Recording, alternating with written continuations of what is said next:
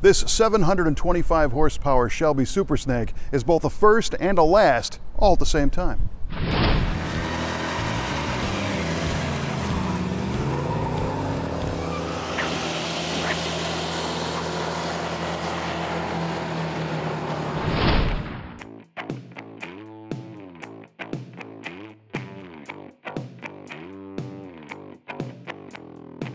Let's zing back to 2007 for a minute.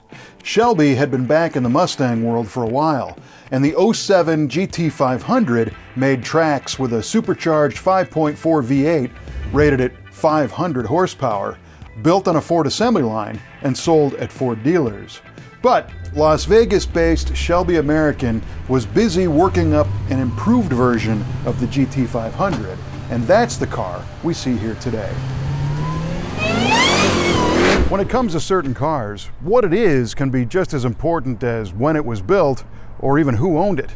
In the case of this 2007 GT500, this car served as the prototype for the Shelby Super Snake program, and it's also believed to be the last car Carroll sold out of his personal collection.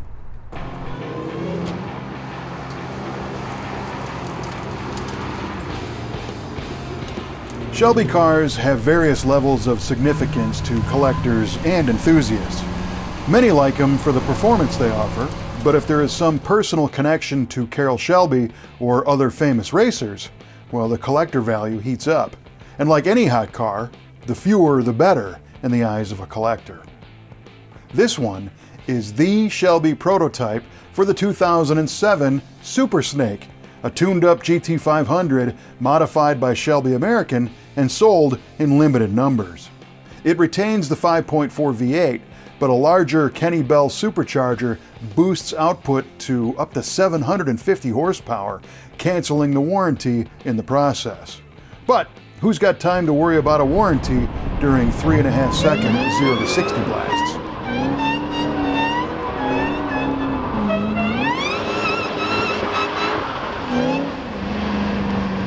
Now, we normally don't like whiners, but this supercharger's song is music to our ears, especially when Borla plays the bass out back.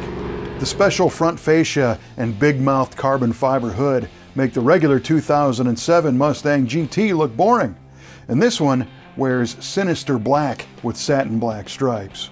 Opening the hood reveals the huge cold air intake feeding the Kenne Bell blower, again, all dressed in black. The top of the hood is vented, a familiar Shelby styling element, and hood pins keep the lid on the pot, and a special Super Snake Cobra hides in the grille, just waiting to strike.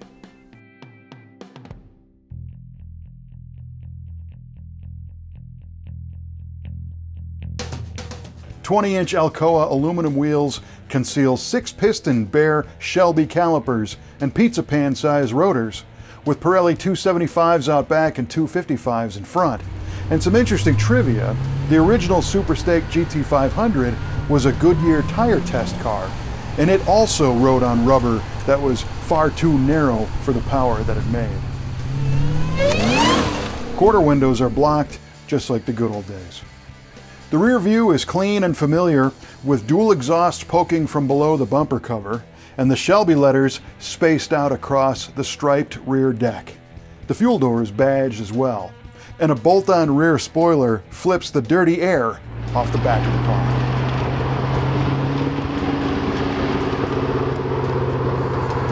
The cockpit, or snake pit I guess, keeps the driver in place with comfy leather seats and a Cobra-themed armrest.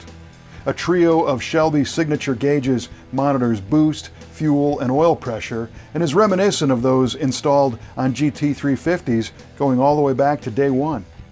And below that is the Shelby serial number, in this case ending in 0001P.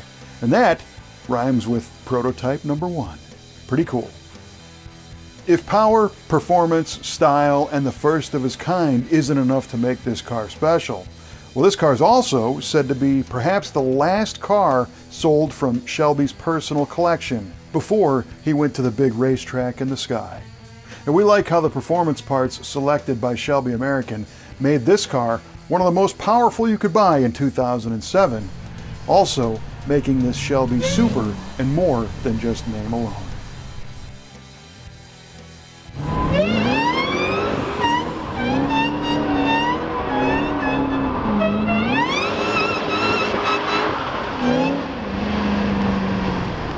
The Super Snake name dates back to a GT40 427 powered 67 GT500, which is kind of a mouthful. And then of course, Carroll had a twin turbocharged Shelby Cobra that he also called the Super Snake, kind of a personal project. So where does this car stack up against those two legends? Be interesting to see your feedback. And while you're commenting, make sure you subscribe so you don't miss the next episode of Muscle Car of the Week from the Brothers Collection.